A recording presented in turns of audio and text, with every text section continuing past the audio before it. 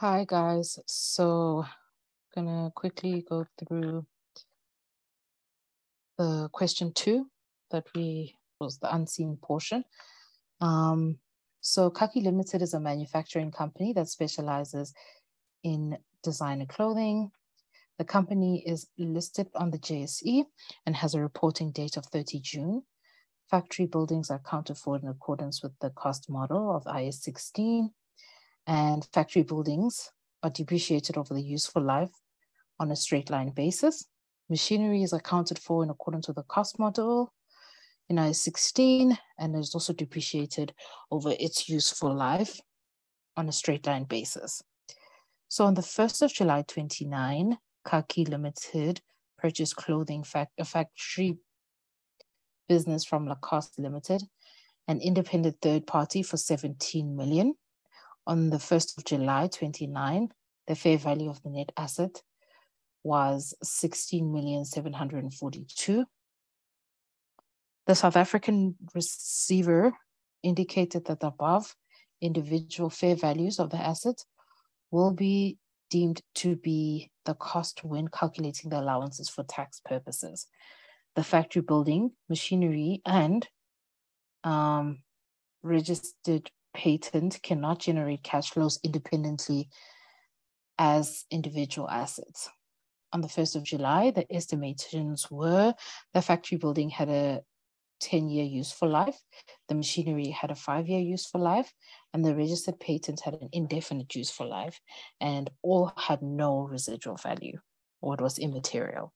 Impairments. No impairment loss was recognized in respect of the clothing factory in 2010, 2011, 2012. There's also no indication of impairment in respect of any of the assets in the clothing factory in 2010, 2011, and 2012. On the 30th of June 2013, there were indications that the clothing factory was impaired. On this date, the value in use of the clothing factory amounted to 8,800,000. This value was determined when taking into account the inventory and the provision to dismantle the factory building. The value in use was correctly calculated in terms of IAS 36, impairment of assets by discounting future cash flows to a present value on the 30th of June 2013. The fair value less cost of sale of disposal of the factory, the clothing factory, amounted to 8,600,000 on the 30th of June 2013. This amount is a market-based measurement. On the 30th of June 2013, the following information is available in respect to the assets. Right, we had the factory building. We don't have a carrying amount, but the fair value less cost to sale is 3 million. The machinery was 3 million. The registered patent was 2,200,000. Inventory was at 1,600,000, and the provision was at 820,000. So the required asks us to discuss the timing of the impairment testing relating to the net assets purchased from Lacoste Limited. And then part B asks us to do the journal entries to account for the impairment loss on the building on the 30th of June 2013. Okay, cool. So I'm just gonna go through the principles with you guys with regard to the specific question. So in terms of the discussion, they're basically just asking they're asking you to just discuss the timing. So when are we going to, the timing of the impairment, yeah. Testing. So when do we test the impairment, right? So important parts to remember is that every year you must test for impairment for goodwill. So goodwill is a mandatory test. You can't not do that.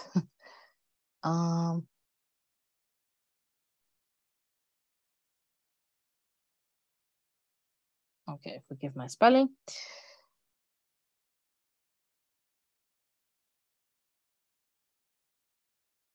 Cool.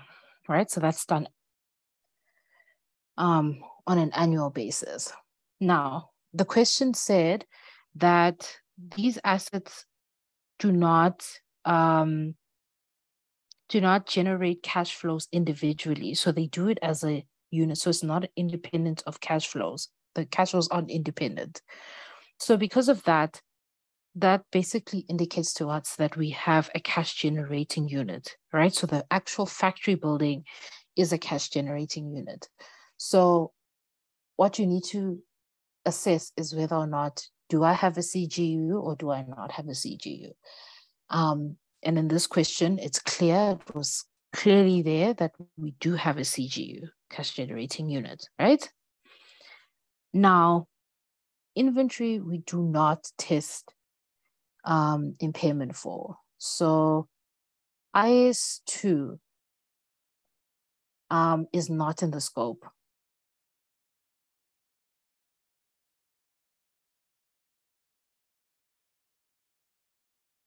All right. So if you read IAS 36, paragraph 2, you'll see that this is actually not in scope.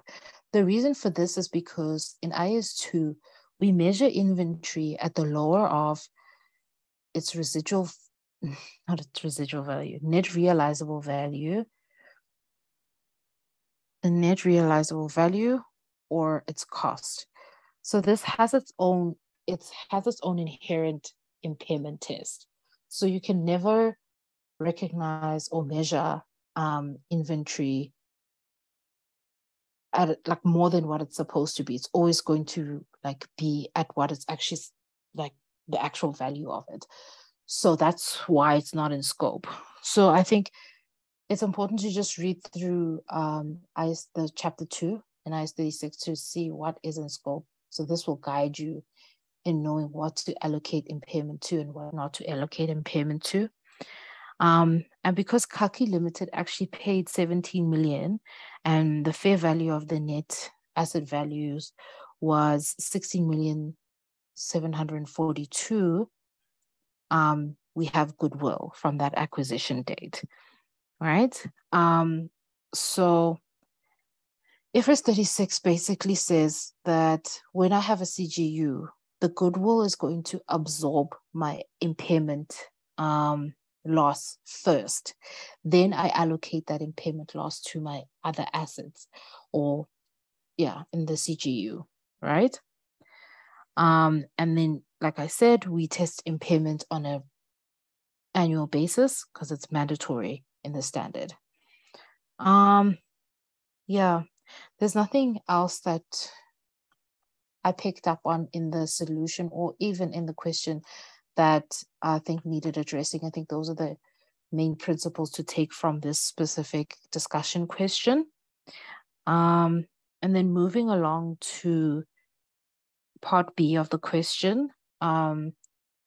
So we did not have the carrying amount of the building.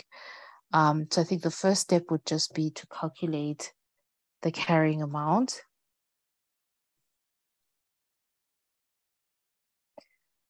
For the factory building. All right.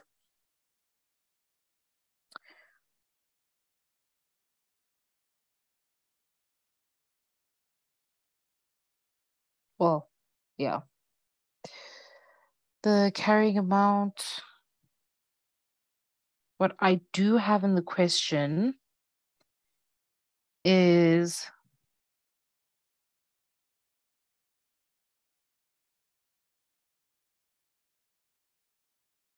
I don't have, so it doesn't give me on that specific date how much my factory building was. But what I do have is I have the factory buildings, how much it was on date of acquisition, which is 20.9, which was valued at 5,292,000.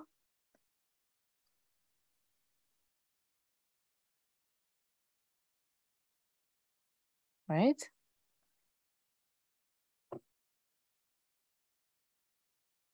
And then we depreciate at 10 years. Well, yeah, they said the useful life is at 10 years. Right? So it's going to be over 10. And then, so from 29 to 2013, we have 6 years that have passed, which then gives me a carrying amount of 3,175,200. And then the carrying amount of my machinery was given, which was 3,136,000. Right? Then we had the patent, which was also given, which is at 2,240,000. Then we have the inventory, which is 160,000. And then the provision to dismantle was also given at 820. Cool. And then the goodwill on the CGU, like I said, we purchased for 17 million. And then my actual net asset value at acquisition date was 16,742,000, which gives me a goodwill of 258. Right. And then this in total gives me a carrying amount of my CGU of 9,589,200. Now, IAS 38 says the recoverable amount is the higher of the value in use or the fair value less cost to sell. So in the question, they gave us both of those figures. And from that, we can see that the higher of both of those is the value in use at 8,800,000, right?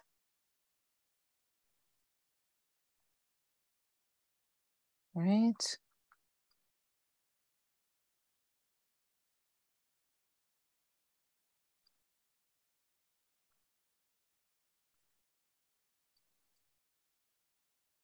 So that gives me an impairment loss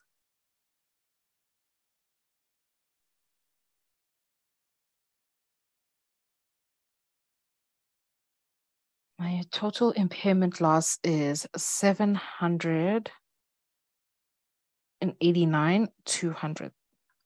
Right.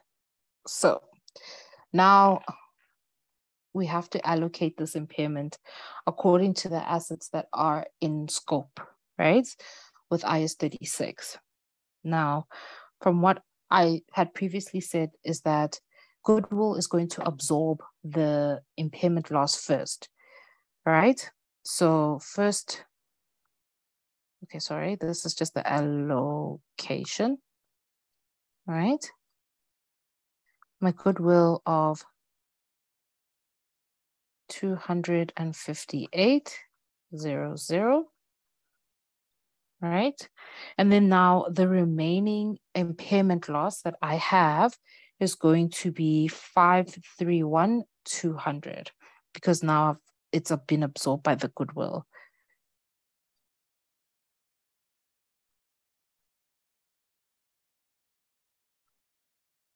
Right. Happy. And then I'm going to allocate it, like I said, to the assets that are in scope, of IAS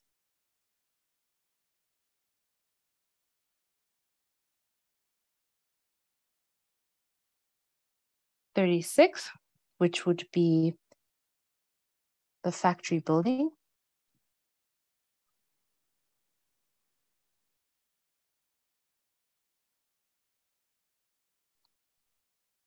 the machinery, and the patent, right? The carrying amounts we did calculate above, but the total of that is going to be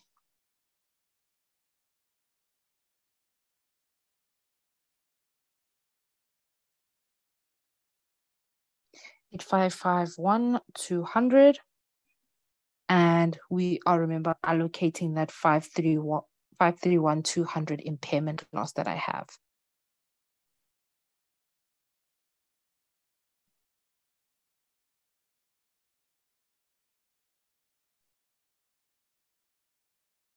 All right. So we have to, so when we allocate, we're going to allocate according to the weighting of each of these assets. So what you're going to do is you're going to take the factory building was at 3,175,200, for example. And then what I'm going to do is I have to show the marker that 3,175,200 over my 8551,200 is my weighting for the factory building. And then I'm going to times that by my actual impairment loss of 531,200.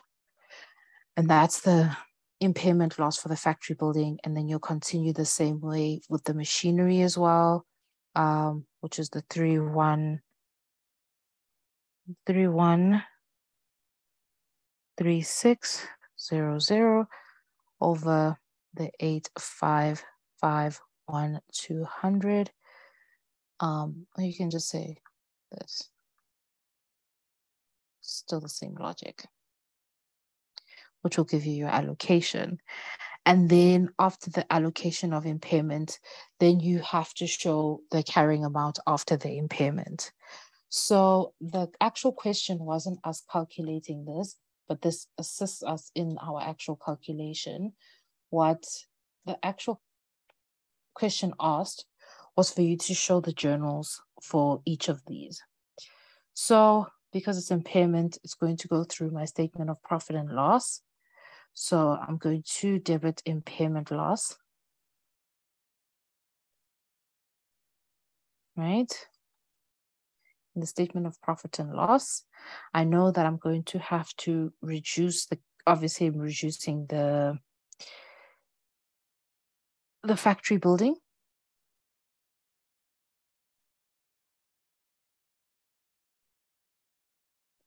The machinery,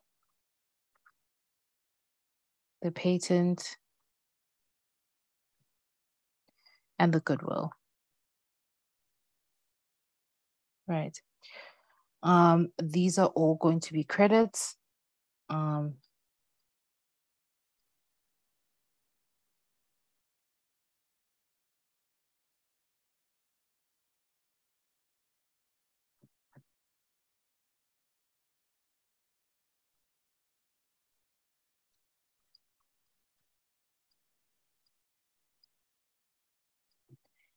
then my total impairment loss that was calculated originally was 89,200.